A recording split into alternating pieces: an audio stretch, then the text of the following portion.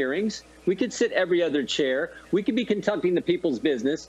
So why won't Nancy Pelosi quit criticizing the president and tell us what her plan is for bringing Congress back into session so we can lead by example and do the people's work? So I am all for that. My guess is lots of my colleagues are for that, but we haven't heard anything from Speaker Pelosi and Mr. Hoyer other than they're now saying we're not coming back until May 4th. Now, Congressman Zeldin, I want to get you this. As Congressman Jordan just mentioned Speaker Pelosi.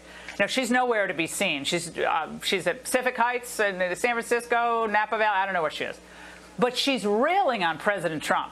Politico reporting tonight that Pelosi sharply criticized Trump's handling of the coronavirus outbreak, telling Democrats, I guess on a call, that it was, quote, almost sinful how his administration has failed to live up to promises to make testing available to all Americans and quickly, and gown and mask shortage, et cetera, across the country.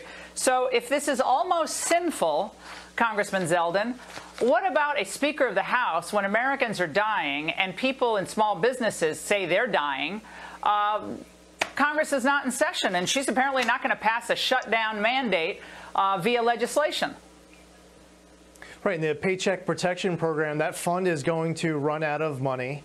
She looks at this as leverage to be able to get unrelated priority items, as she tried last time with Phase 3, the Green New Deal, ballot harvesting, and other items. Some got in, the $25 million for the Kennedy Center, $350 million for the refugee assistance. That actually made its way into the bill. So she really likes the way that gavel feels in her hand. So for her, she doesn't look at this as an opportunity to be bipartisan or nonpartisan. She just wants to expand her majority. She wants to take out the President of the United States. And regardless of the consequences for Americans that need Congress to work, she's just going to do what's best in her own political interest. And by the way, she has people rank and file in her own conference. There are people I talk to. They would actually like to work with us, work with the president to get good things done. But unfortunately, the leader of their party doesn't have that same. Me most, Laura, is what we're seeing happen to civil liberties. Fundamental freedom. With the governor of Kentucky saying he's going to arrest people at church. We had a prosecutor in one of our counties say he was going to charge people for felonies if they were violating the shelter at home. He even said if he was governor, he would call out the National Guard and go to stop people from going to church on Sunday. We got Google saying they'll track and give that information to the government. And the scariest thing of all is Garcetti, the mayor of Los Angeles, said, if people snitch, they will be rewarded. And all this happens. Oh, I did that 2 weeks ago. All this happens, Laura. Yeah.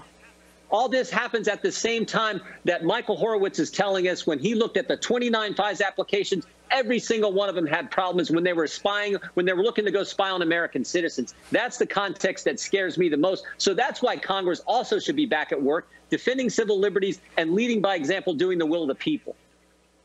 I want to stand up and applaud that. Congress